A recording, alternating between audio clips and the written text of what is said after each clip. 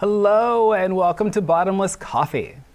My name is Jerome Evans, and on this show we have conversations with people who are having a positive impact on the world around them. And we have those conversations over coffee, or chai, or chamomile. Honestly, as long as the conversation is good, our guests can drink whatever they want. Today, we're talking with Dr. Nathan Chomilo. Dr. Chomilo is Medical Director for the state of Minnesota's Medicaid and Minnesota Care programs, and a general pediatrician, and an internal medicine hospitalist with Park Nicollet Health Services and Health Partners. And, important to our conversation today, for much of 2021, Dr. Chomilo led the Minnesota Department of Health's Vaccine Equity Team. Welcome, welcome, welcome, Dr. Chomilo. Thank you for being here. Thanks so much for having me, Jerome. Yes. Okay, so we talk a lot about equity on this show, and I have found that different people may have different definitions of what that word means, that word equity, depending on their personal context. So for you, when you were leading the state of Minnesota's COVID-19 vaccine equity efforts, what was your working definition of the word equity? That's a great point, and I usually try to start any kind of talks whenever I enter a space working with an organization or group of other professionals. Let's have some shared understanding of what we're talking about, because I've heard equity used. It's a buzz term, unfortunately, in many places in healthcare, and it's really important to land on what are we talking about. And so with equity, we're really talking about equal opportunity, right? And there's areas and communities that we know have historically been under-resourced, have historically been oppressed, and actually been barred from resources and opportunities. And that's different than equality, right? And I think there's still a lot of folks who confuse the two. They think, oh, you're working in equity, that means that we're just making sure everyone has the same thing. And like, no, equity means folks that need more because they've been obstructed from it or they have been under-resourced historically actually get more, right? And so when I approached the work with the Department of Health, it was, we know that before COVID-19, there was pre-existing disparities and gaps due to inequities, the ways our systems were built to structure opportunity, to things like housing and things like food and education and economic opportunity that led to health disparities. And those health disparities then increased one's risk for severe complications from COVID-19. Those inequities led to distrust of institutions that other communities could trust for reliable information about how to stay healthy from infectious disease, reliable information from interventions like treatments and vaccines. And so really approaching the work of vaccine equity means we need to rethink how we get the message out about vaccines, how we engage communities in conversations around what are their thoughts, questions, concerns, and hopes around vaccination. And then how do we actually make sure our systems, which again, historically and to this day, structure opportunity and access to healthcare differently. How do we break down some of those barriers and make sure that when it comes to at least the COVID-19 vaccine, we aren't falling into the same traps that we do with other healthcare opportunities? And so that was really the kind of thrust there. And then the other key thing is a lot of the work around vaccination when it first dropped was around speed. And how do we get vaccines out as fast as possible? Well, again, think about what we just talked about with how our systems were structured. If we're not going to change anything about them, but we're going to try to pressure them to go as fast as possible, we are inherently going to see more inequity, more disparity, and our communities left behind. And so how do we balance this need to protect communities, getting them access to vaccination as quickly as possible, while also making sure we don't leave communities behind like we have historically? Well, that sounds like it was a big job. I appreciate the work that you put in. What I think I'm hearing is that when you were thinking about vaccine equity at the time in that position, you were really looking at, you were taking a systemic view, and there was some pressure, given the scarcity of the vaccine and given the urgent need to get the vaccine as quickly as possible. And so there was some tension there. Now, coming back to that personal definition of equity, as a gay man and a black man, when I hear equity, I'm like, oh, what are they taking from me this time? You know? And so I try to go all the way back to 2021 in my mind. And I don't think I was able to get a vaccine like immediately when I wanted one. And I wonder how much of that is informed by the fact that, at least at that time, it made sense to give vaccines to people who were older, people who were immunocompromised, and what have you. Is that the approach that the department took? Because I'm pretty sure it is. Because I remember there was like a calendar, right? I think it was like, these people get it first. Yep. And when I looked at that calendar, I was like, okay, this is Minnesota. And a lot of the older people are white people. And so I don't know. Yeah, so this goes to a kind of a broader conversation that right at the beginning of the pandemic was around how do you allocate scarce medical resources in the midst of a crisis or emergency? Yes. And a lot of the frameworks that have been done over the course of the years thought about a flu pandemic, what we might do, and so that was kind of the starting basis. But almost all of them, initially, that when I looked through it, were colorblind, and that meaning that they did not take into effect or consideration the impact of structural racism and structural inequity on that. Not everyone is entering a pandemic from the same starting point, and so then if you're assuming everyone's going to go through this, time of crisis, you're going to see the inequities that are already baked in worsen. And so there was actually a lot of guidelines around, from national organizations, starting in the fall of 2020, as we thought vaccines were coming closer, that said, this is how you could equitably distribute vaccines and engage with community. And the Minnesota Department of Health actually had its own work group that I was actually a part of as Medicaid medical director to inform what were those recommendations that you saw coming out in like the different calendars, phase 1A and 1B and 1C. And initially, we were following the Department of Health was following those recommendations, right? And as you said, prioritizing folks who lived in some of the highest risk settings, right? We know that in the first year of the pandemic, a large number of deaths were in congregate care settings, nursing homes, group homes, things like that amongst our elders. And so really making sure that we helped get them the shots first and then helped our workforce, which again, if we think back to the end of 2020, beginning of 2021, we were in our biggest surge where our capacity was really stretched and we were worried about, well, if we don't have enough workers, how do we take care of everybody?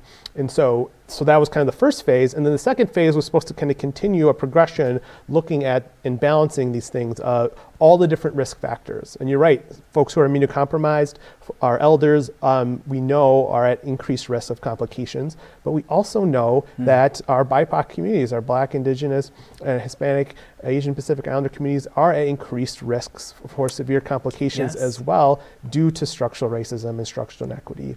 And so the frustrating part for me and for many others was that a number of reasons, starting from the top. In our previous presidential administration, one of the last things they did in their last week is they put out this statement saying 65 and up should be, the consideration.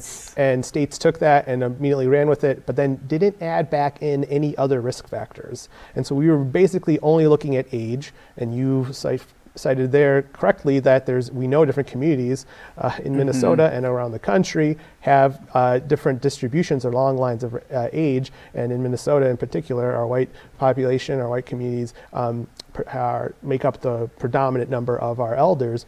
Our communities are just younger. And so that was right from the start of our vaccination campaign, putting us at a disadvantage structurally. And so again, and then when you add the speed piece to it, kind of built upon that. And so, really pushing on the Department of Health from my role is kind of trying to look out for folks on Medicaid, as well as my role in the community is looking out for our communities and pushing for racial health equity, I think led to the invitation to come and actually lead the work and figure out a way to kind of move forward that's more, has equity built in from the start. Now, I think in a certain respect, I do want to acknowledge that hindsight is 2020, or in this case, hindsight might be 2021. And those were the circumstances at the, I don't know, top of the first third of the pandemic, top of the pandemic, who knows? But those were the circumstances of the past where the vaccine was not as available. Now the vaccine is more readily available, but we are seeing disparities, at least in vaccination rates.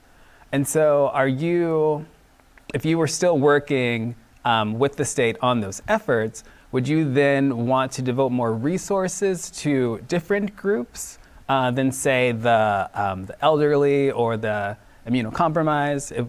Is that how you would view the rubric? So it's complicated because I think you can't separate the decisions that were made from where we are now.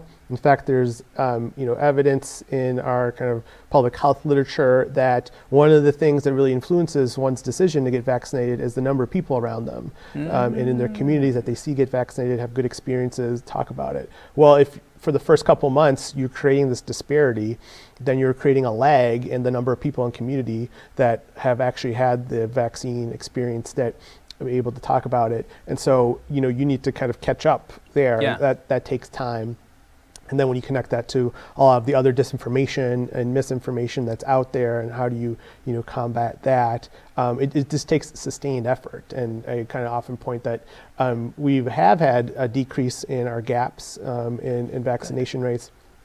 But these gaps are tied to these issues of structural health and racial inequity, and so we're not going to address that in like one vaccination campaign. We're not going to address that in even one presidential or governor administration. It's going to take real sustained action and intent. And so when we're thinking about resources, not only vaccination, but then you're thinking about how do we get things like masks and tests during surges that pop up to communities. How do we think about structuring those in a way that we're making sure we're not, again, just like are we learning from that mistake, to be honest, and are we looking to focus resources, all different types of resources, to communities that we know have been left behind historically. And so that is I still work as an advisor now to the Commissioner of Health. Thank goodness. Yeah. And that's the type of input we continue to talk about is there's still work that needs to be done to get folks their first vaccine. Now we got boosters. Now we're having shots come online for our kids. And so we don't want to kind of each time these new things come through start back where we were in January, February 2021. We need to take what we've learned and really be able to implement that from the top. And so that's the kind of work that we're talking about now. That's wonderful. I love that because I am a type A control freak, and I try to control what I control, but I can't control whatever new variants emerge. Right. And of course, I lose sleep over the possibility that a new variant emerges that is resistant, let's say, to our current vaccines, and then the messaging regarding the need to get vaccinated is lost in certain communities because we're not allocating resources or because we're not learning from those mistakes. So I'm very, very happy that you're still involved. And I'm curious about you, maybe personally. So let's take a little bit of a step back. A lot of doctors get into the profession because they're really interested in helping people stay healthy, right? But I don't see as many doctors taking up more of an equitable role or taking this equity approach. Like, where does that come from for you? Or am I mistaken and every doctor is involved in this and I just haven't noticed? Yeah, no, I mean, I think for me, it comes from one of the reasons I went into medicine was my dad was a pharmacist, retired now, and he immigrated here from Cameroon. And whenever we'd be in community, functions, folks would always come up to him and ask questions about, what I need to do about this ailment, how do I navigate in, the system and get medication, or what should I talk to my doctor about? And so to me, being in that role was always like, you're actually helping your community. And, so the thought of becoming a doctor was the thought of how could I not only, work with the patients in my clinic or in my hospital, but in the communities that I live in, work in, play in. And in medical school, one of the first things that I started to make me more crystallize how that could look was learning about social determinants of health. Is, they were called, when I first learned about them, I like to call them more social drivers of health. Okay. And so those are things we were talking about at the top, things like housing, environmental exposures, access to nutrition and education. And so that's where a lot of my early part of my right out of training was focused on, was kind of some of those social drivers of health. But I'll admit that the kind of overlap with structural racism and that lens didn't really hit me. And I've mentioned this in a number of spaces. I'm ashamed to say until Philando Castile's murder. And when that happened, that was like a mile away from where I actually asked my father-in-law for my wife's hand in marriage. It's a place I drive by all the time. And I was actually asked to kind of go and talk to different groups of medical students and residents about my experience as a Black man in medicine. And on reflecting on that, really starting to think about, a lot of the kind of reaction to those incidents is like, let's tell law enforcement what to do. Let's tell law enforcement to change these laws. And I think we definitely, there's a need for that, but like, what are we doing in our own houses, in our own, and really realizing that in healthcare, there's the same amount of suffering and pain and loss of life from our community members due to bias and racism in healthcare. It's just not going to make like the front page news all the time, because it's not like a split second decision or as traumatizing that captures the news cycle, but there is a lot of trauma there. And so, thinking, what can I do as a physician to really help healthcare systems, my colleagues as physicians and other clinicians address structural racism and where it works. And so that's kind of been my evolution. And certainly when COVID-19 hit, and in fact, that's why I landed at the job as a Medicaid medical director, because I wanted to talk about structural racism in kind of how we pay for healthcare. And so I thought like I was going to have to wait, 18 months, 2 years before I'd have some of these conversations with folks in the state. And, once COVID hit, and then, unfortunately, the murder of George Floyd, folks are actually then ready to understand, like, how can I do what and make a change in my work here, and certainly when then the opportunity came to work with the Department of Health, it's another way to really kind of show people this is how we can actually embed equity into our operations. How can we operationalize equity, racial equity, health equity going forward? It's so sad that from these traumatic moments, some of us become more organized. We witness something horrible, or we're directly impacted by something horrible, and we're like, someone needs to do something about this. And kind of what we're hearing, maybe in the streets or what have you, like that might not be, that's one way. Right? Like you can only fit so many suggestions on a protest sign.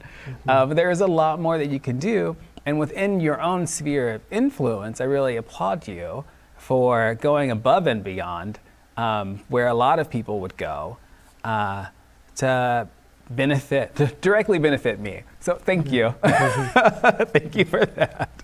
Me and people like me in the future, I'm really appreciative.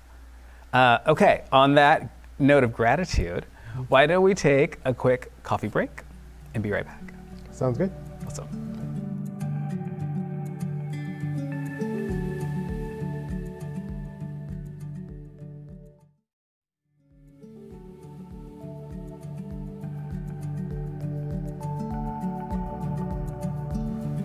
Okay, we are back with Dr. Nathan Chomilo for a conversation about vaccine equity.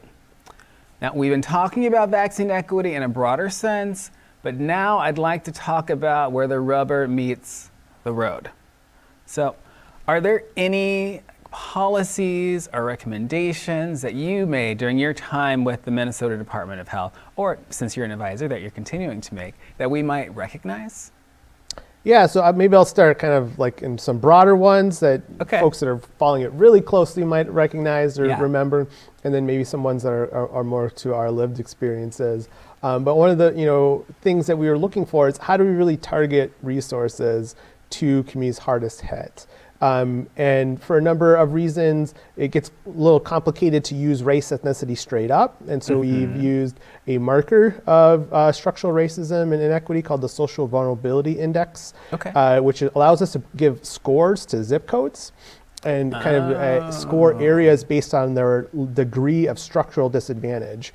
And so using that metric, we were able to kind of rank all the zip codes in the state, put them in different quartiles or like the top 25% or and then say and go to our vaccinating partners, the health systems, the local public health, and say you really need to focus on getting your vaccination rates up in these areas specifically. And we gave them data on where those vaccination rates were for each zip code.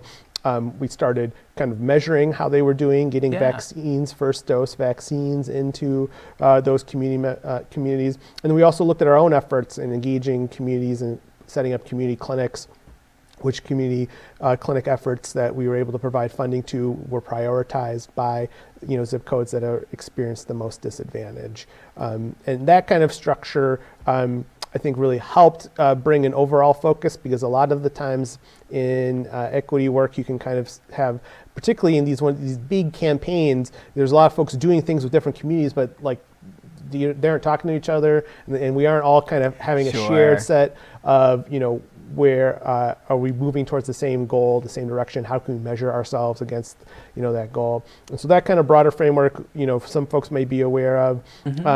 We use that information to kind of inform the health plans we work with, particularly in Medicaid, and so that they were doing calls and emails and text messages to members in these communities and saying, here is vaccination events near you. We can help you with interpretation services. We can help you with transportation services. We can help schedule that appointment for you to get you there. And so that kind of direct outreach, trying to get information about the shots, as well as how do you access and schedule them to folks, was part of the efforts that we set up.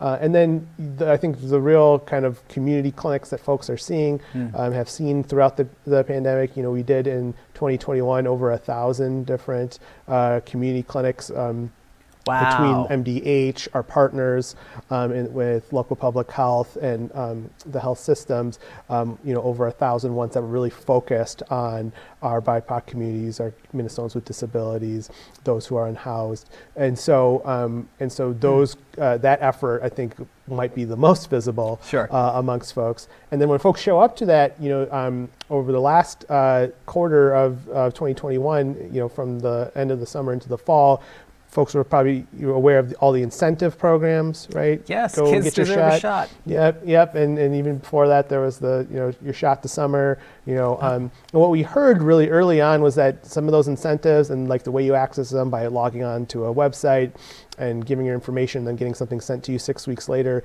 wasn't really conducive to like the community needs. And so we worked with our partners at the state to look at the funding we had available through kind of our federal funding streams, our state funding streams, which have some restrictions on them, and then worked with the Minnesota Council of Nonprofits. Some restrictions. That's funny. The Minnesota Council of Nonprofits to stand up incentives that could be given at the site, to give incentives like referral bonuses. So like if you go tell a friend, hey, I'm going to help bring you to this community clinic to get your shot, you get an incentive as well to kind of help appreciate the impact you're having there as well. And so because there's been evidence that, again, that conversation with someone is actually as important, if not more important than some doctor you don't know telling you that you need to get your shot, right? And so how do we really kind of leverage those resources in the community? And so those type of incentives are part of our programs as well. And then really, where do we how can we bring the conversation to community? Yeah. And so like the effort that I'm kind of been most proud and excited about has been the Shots at the Shop effort. I was about to ask you. Yeah, so this is based off of work that Dr. Stephen Thomas at University of Maryland has done for decades now, looking at how do you bring public health conversations into the settings where conversations are happening in our community already. Yeah. Our barbershops, our salons. So he's done a lot of work around things like diabetes and hypertension, high blood pressure, and talking about other health issues. And he's with COVID-19. Had some conversations and done some work around talking about COVID-19, masking and getting tests and vaccination. And so the White House worked with him to stand up an initiative back in June. Okay. Where folks and shops could sign up for it. Is this June of 2021 or 2020? June of 2021, yeah. Okay. Could sign up for it and get some of that kind of training on how do you have those conversations and where do you find the best sources of information to guide those conversations. And so we then kind of wanted to take advantage of that and take it a step further and say, we'll actually help set up shot clinics if you're interested in those. And so Image Barbershop, Tito Wilson's shop over in North Minneapolis was the first to step up and say, we're really interested.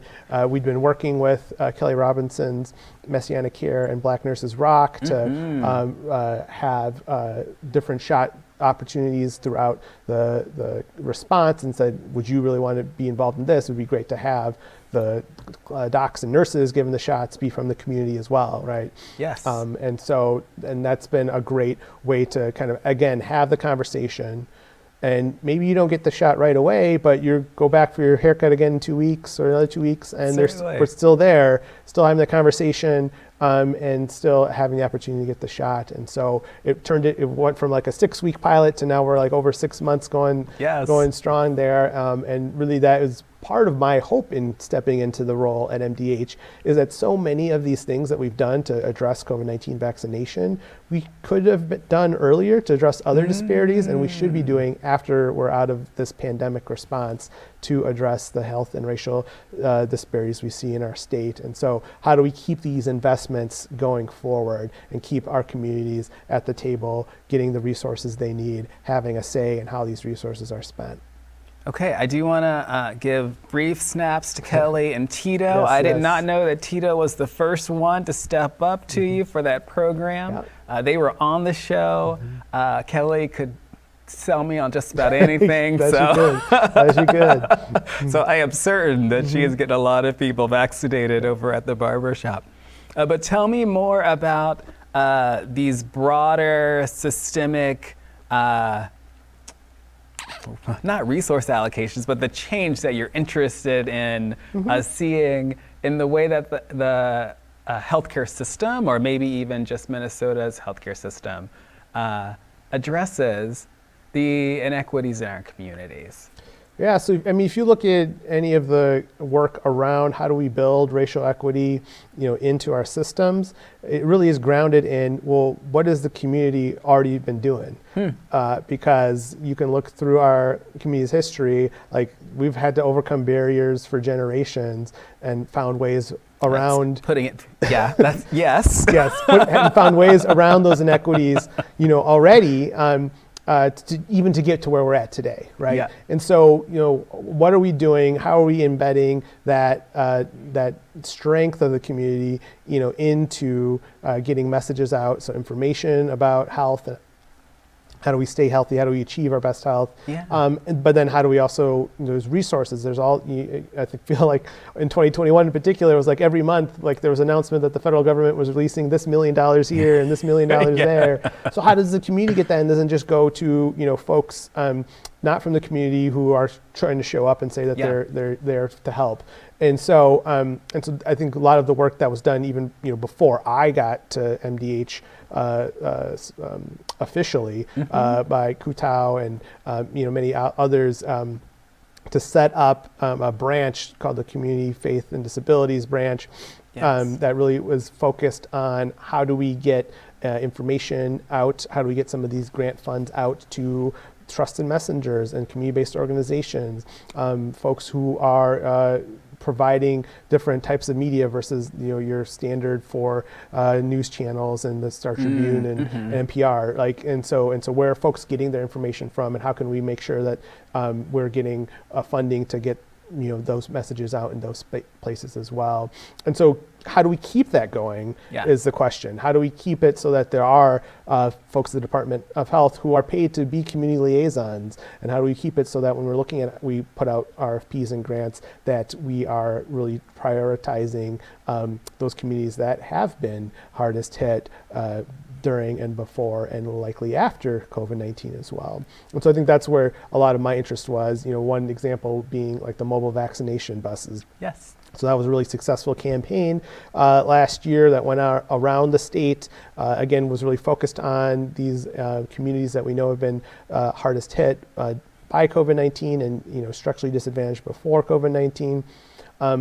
And that was great, but how do we actually keep showing up outside of a vaccination campaign? Right now we have a need for getting folks information and vaccines for boosters. Again, we talked about kids. Yeah. We look at our rates on folks on Medicaid, they're lower as well. And we're coming up to a place where we might have to start re-enrolling folks in Medicaid once we're out of this public health emergency. So really interested in how can we, again, take that same approach and go out in the community. And ideally, when the next pandemic hits, maybe there's the mobile vaccination thing isn't novel because it's done every, April through May or April through August. And so now it's last year they were showing up and giving us information about healthy eating and how to prevent diabetes. And this year they're showing up to help prevent us from COVID-19. And I trust them because they keep showing up, right? Yes. And they've shown up and, my parents got information and resources from them, and now I am as well. And so I think, there's an opportunity here to really think, how do we embed some of these? And some of it needs to be done by the state, but some of it is important for our private partners to think of, and how can they be a part of that solution as well. The idea that we are finally putting resources, directing them towards aspects of the community that are trusted. You'd think that we'd have done it by now, but it's really refreshing to hear that those conversations are being had and that those resources are starting to flow, because we do know, kind of alluding to something you mentioned at the top of the conversation, there are resources going into misinformation campaigns. And so it is really important that the state does show up and does, at the very least, help disseminate information in a way that people who are trusted can then share with communities in a way that makes sense for those communities. Yeah. And this is unfortunately not revolutionary. I know. You go back, you read what W.E.B. Du Bois was talking about in 1906. He was talking about the impact of structural racism on the health of, at the time the word was Negro communities. Sure. Right? And he was talking about, how do you address that? Let's go to the communities and ask them, what are they doing? What do they need? Yes. And so we're here 100 years later and we're having kind of the same conversations. And, my feeling is if, my son or my grandchild has to have these same conversations again, then I haven't done my job. We haven't done our job. We should be able to elevate it and actually advance the conversation to not recognizing it's needed. How do we do it? How do we sustain it going forward? Now, speaking to that access to information and the existence of misinformation, it abounds. Where do you go to get your information? What sources do you consider to be authoritative when you are making decisions for your own family and for yourself? Yeah, and actually, if you go back a little over a year ago when the vaccines first came out, tried to do a lot of conversations and kind of open the window to my own process on deciding on the vaccines because I wanted to show people that this talk about hesitation or deliberation is the term I like, is appropriate in the kind of extraordinary circumstances we find ourselves in. And so when I'm looking for information, whether it's about vaccines or other therapeutics, I'm usually, as a doctor, I look to some of the authoritative scientific journals like the New England Journal of Medicine. I also look to colleagues in the space, and so Dr. Zeke McKinney is, a colleague here who is one of the principal investigators in the COVID-19 vaccine trial that Health Partners is doing here in Minnesota. And he's a guy I've known since medical school from our community that I knew I could go to and talk to. And you think about other organizations that are based in our community, so the National Medical Association, NMA, which was started over 100 years ago when black physicians weren't allowed into the AMA, the American Medical Association. They've put together an individual panel that's looked at all the data, that the same data that the FDA is looking at in their decisions. The drug companies have gone and presented to the NMA as well with that same data to review it, and so they can ask questions. And you see in their recommendations they're looking at things that really do impact our communities in particular, right? Like sickle cell. What's the impact on folks with sickle cell? What's the impact on folks with diabetes, hypertension? Some of these other conditions that we see more often in our communities, and they've put forward kind of recommendations on the shots and then other treatments as well. And so I think starting from there, I really try to find some scientific grounding as well as then folks in the community that I know that I can rely on for information. Now, at some point, Dr. McKinney is going to be Googling himself, and he's going to be like, why do I keep coming up on that Bottomless Coffee show? Yes. That is really wonderful. And I think it, talk about being trusted, right? I asked you who you trust. I asked the same thing of a previous guest, and they both said Dr. McKinney. So, and it's also, I think, very reassuring to know that there is a body of qualified medical professionals who are acting not in a duplicative way, but in addition to the, I don't even want to call it the standard body. There are multiple bodies looking out for us. And at least one of those bodies, those associations, is asking questions that are directly related to my health and my family's health. And I think that will hopefully bring a lot of people some peace of mind. And maybe they'll Google it for themselves. Who's to say? Now, regarding the guidance, because we are still in the middle of this pandemic. I say the middle. We might be in the third. This might be the very beginning. There's really no telling.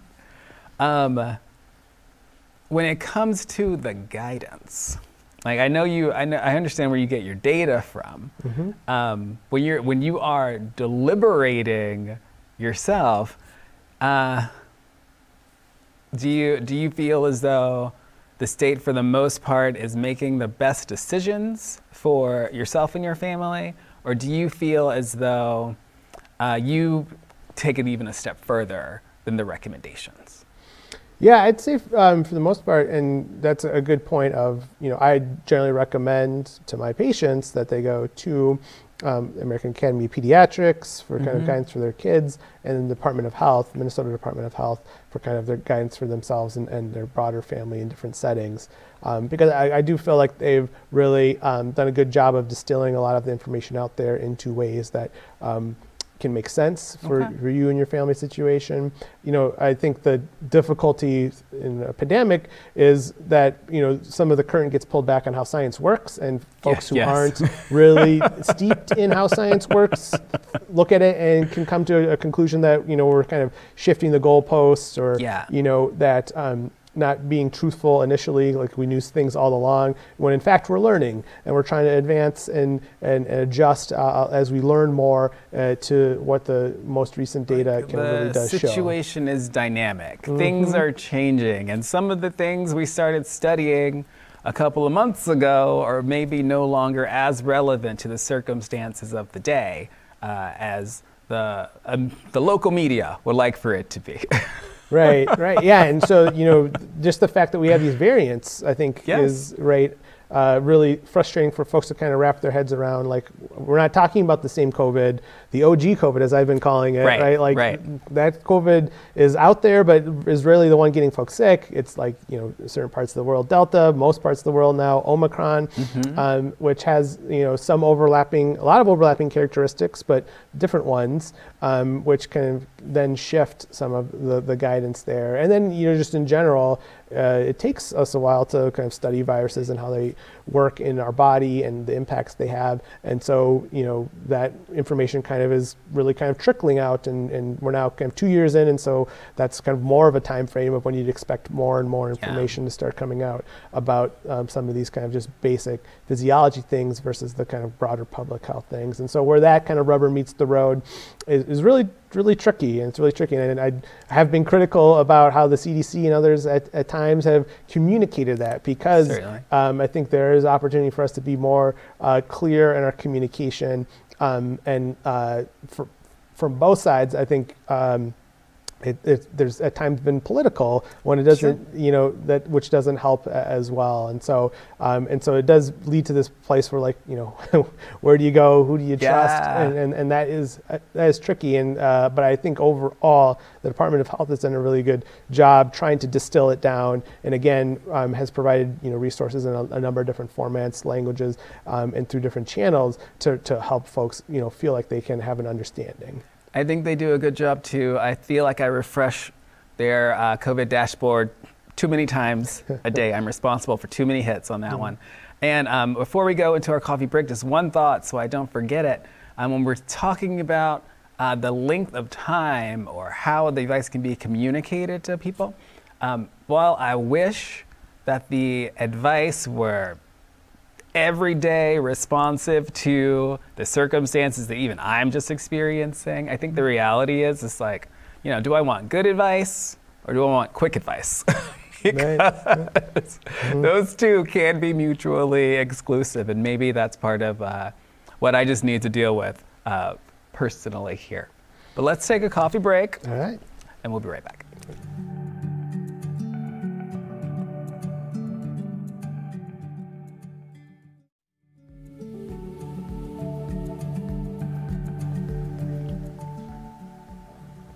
We are back with Dr. Nathan Chomilo. We've been talking about equity. We've been talking about policy and about how to make sure we're getting the information that we need from the right sources when it comes to vaccines and boosters and the other steps that we'll all need to take before we're through with this pandemic. Now, Doctor, in these final few minutes that we have you, because I know you have to get back to work, what is one or two things that you want to make sure that you get across to our audience before we let you go? Yeah, I mean, I think what are our common definitions so that we can all be working towards the same thing, right? So again, thinking about when we hear racial disparities in this area or that area, those come from inequities, the ways our systems and structures were designed. And so while we should always chime in when it affects us personally in a certain area, what are the different steps you can take within your life to address racial inequity, structural inequity? Thinking, with the work I've done with Minnesota Doctors for Health Equity, for example, we really try to have physicians think the different levers you have to pull. One is individual. What can I do in my clinic and in my work when I show up every day to address racial and health equity? But what can I do with how I spend my money? What can I do with when I go to the school board meetings, or if I'm on a nonprofit board or in my faith community? What can I do to make sure that we're really talking and addressing these things in those spaces too? And then thinking about what can you do within your different professional organizations? What can you do when you're advocating with your different elected leaders, and making sure that that is a priority of theirs as well, and that policies that they're putting forward aren't making things worse at the very least. Hopefully they're addressing it and making it better, right? And so I think we all have a role to play from that. And I also talk about we all have a role to kind of help our own learning and development, because we've all been kind of breathing in this smog of racism, as Dr. Beverly Tatum talks about. And so it's not only learning about the problem and what we might be able to do, it's also some unlearning. What do we need to address that we learned that we thought was right, but that really isn't right, about how we got to where we were at. And I think if we all take those steps and approaches, I think we can help address the bigger broader system issues.